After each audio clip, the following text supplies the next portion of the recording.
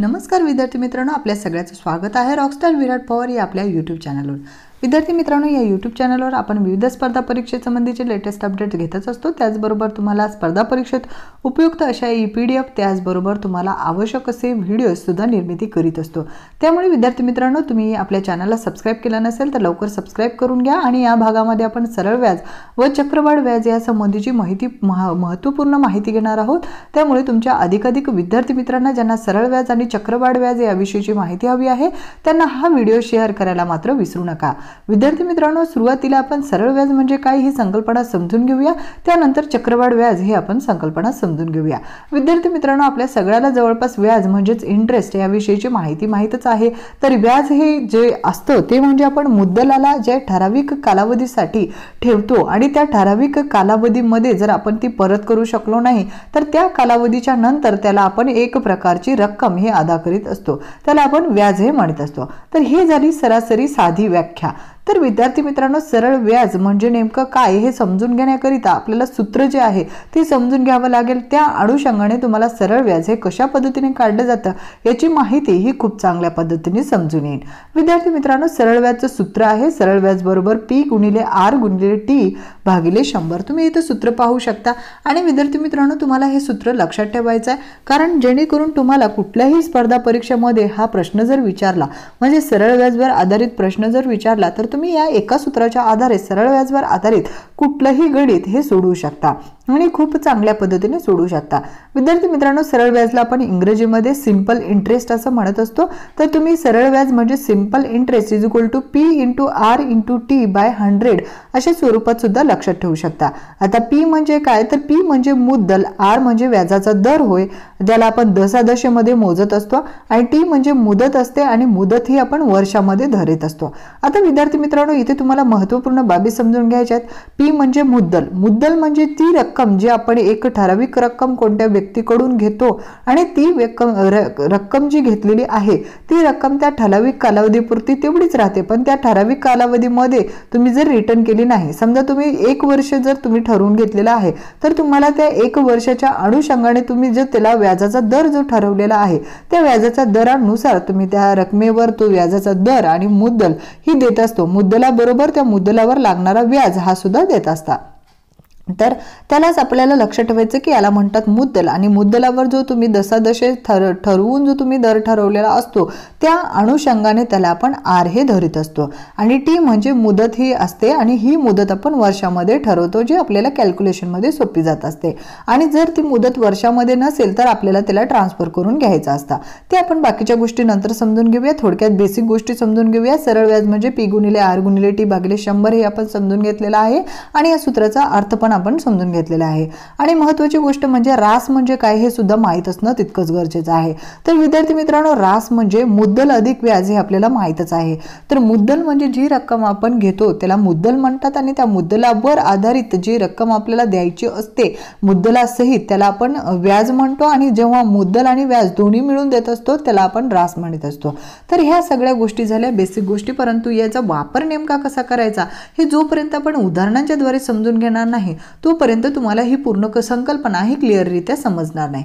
पहा, इथे तुम्हाला 1460 रुपये ही मुद्दल आहे, आणि या मुद्दलाचे दशादशे 5% दराने 200 दिवसांचे व्याज किती हे प्रश्नाचं उत्तर हे सोडवायचं आहे। तर विद्यार्थी मित्रांनो, अशा प्रकारचा प्रश्न सोडवताना आपण जे सूत्र आहे त्या सूत्राच्या सहाय्याने अगदी सोप्या पद्धतीने या प्रश्नाचे उत्तर जोडू शकता। आपल्याला मुद्दलाचं व्याज सुद्धा सांगायचं आहे आणि त्याची रास सुद्धा सांगायची आहे, आणि ती तुम्ही कशा पद्धतीने सांगू शकता पहा।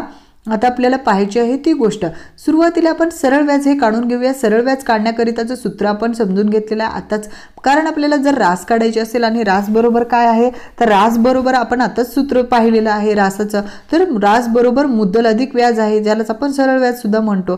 तर त्यामुळे आपल्याला सरळ व्याज अगोदर काढावे लागेल, आणि इथे आपल्याला काय काय दिलेलं आहे ते समजून घ्या। इथे आपल्याला मुद्दल दिलेली आहे, दर दिलेला आहे आणि कालावधी दिलेला आहे, आणि आपल्याला सरळ व्याज काढायचं आहे। तर सरळ व्याज काढताना सरळ व्याज बरोबर P गुणिले R गुणिले T भागिले 100। तर P काय आहे आता पी आहे 1460 रुपये, आर काय आहे 5% दरांनी म्हटलेला आहे, तर आर हे दर जे आहे तो आपण तिथे ठेवायचा आहे आणि 200 दिवसांची व्याज म्हटलेला आहे। आणि विद्यार्थी मित्रांनो आपल्याला आपण जो अभ्यास केलेला होता त्यामध्ये आपल्याला मुदत ही वर्षात असते अशा स्वरूपाची माहिती आहे, परंतु इथे जे दिलेली मुदत आहे ही दिवसामध्ये दिलेली आहे।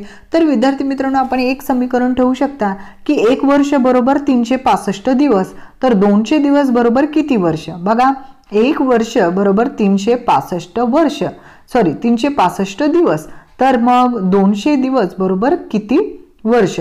मग ते तुम्ही तिरपा गुणाकार केल्यानंतर तुम्हाला हे लक्षात येईल की 200 भागिले 365 हे त्याचं समीकरण होईल। तेच समीकरण तुम्ही तिथे सुद्धा कट करून घेऊ शकता किंवा तुम्ही या जे सूत्र आहे त्याच्यामध्ये ठेवून सुद्धा कट करून घेऊ शकता। कारण विद्यार्थी मित्रांनो तेव्हा आपल्याला कट करण्यासाठी जास्त ऑप्शन नसतात, परंतु जेव्हा आपण ह्या सूत्रामध्ये ठेवतो तेव्हा आपल्याला त्यासाठी अवेलेबल ऑप्शन्स हे प्राप्त होतात जास्ती स्वरूपात। पहा मग आता सरळ व्याज म्हणून आपण इथे ठेवलेला आहे पी गुणिले आर गुणिले टी केलेला आहे। 1460 आपल्याला दिलेला जो आपल्याला मुद्दल आहे ती आपण ठेवलेली आहे, 5 आपल्याला दर दिलेला आहे जो 5 बरोबर दिलेला आहे आणि गुणिले 200 दिवस दिल्यामुळे आपल्याला 365 ने त्याला भागावे लागलेले आहे आणि जे आपलं गुणिले 100 आहे ते गुणिले 100 तर राहणारच आहे। तर आता इथे आपल्याला काय करायचं, मुदत दिवसात असल्याने आपण 365 ने भाग दिलेला आहे, तर आता आपल्याला सरळ व्याज काढायचं आहे। तर ह्या समीकरणाची उकल आपल्याला करायची आहे, म्हणजे 100च्या खाली 2 शून्य आहेत, 1460 आहे गुणिले 5 आहे आणि गुणिले 200 आहे, तर 200चे जे 2 शून्य आहेत ते तुम्ही कट करून घेऊ शकता, म्हणजे 1460 गुणिले 5 गुणिले 2 भागिले 365 अशा स्वरूपात हे होऊ शकतं।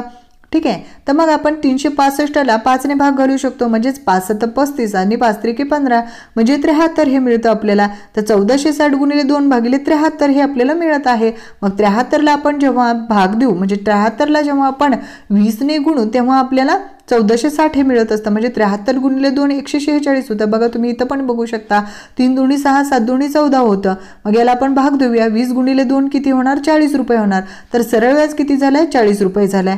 आता रास काय येत आहे ती काढायचं आहे। रास काढण्यासाठी आपल्याला काय करायचंय, रास बरोबर काय होणार मुद्दल अधिक व्याज हे होणार।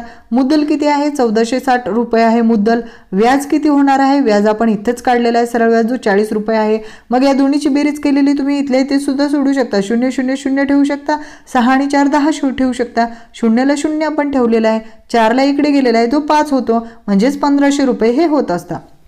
आता विद्यार्थी मित्रांनो या गणितामध्ये तुमच्या मी इतर संकल्पना सुद्धा क्लिअर करून देते, जे तुम्हाला इतर कुठलाही प्रश्न या स्वरूपात जेव्हा विचारताल तेव्हा तुम्हाला महत्त्वपूर्ण मुद्दे हे लक्षात ठेवायचे आहेत। सर्वात पहिला महत्त्वपूर्ण मुद्दा तुम्हाला लक्षात ठेवायचा जो आज आपण शिकलोय, यामध्ये सरळ व्याजाचं सूत्र तुम्हाला लक्षात ठेवायचं, ज्यामध्ये पी गुणिले आर गुणिले टी भागिले 100 ठेवायचं आहे आणि टी जे दर आहे किंवा आर जे आहे, तर जे टी आहे ते आपण मुदत हे वर्षामध्ये घेत असतो, हे तुम्हाला लक्षात घ्यायचं आहे। जर ती तुम्हाला दिवसांमध्ये दिलेली असेल तर त्याला तुम्हाला वर्षात करण्यासाठी काय करायचं आहे, त्या दिवसाला 365 ने भाग घालायचा आहे, एवढंच तुम्हाला लक्षात ठेवायचं आहे। हा मुद्दा तुम्ही लक्षात ठेवलात, 2 मुद्दे महत्त्वाचे लक्षात ठेवलात।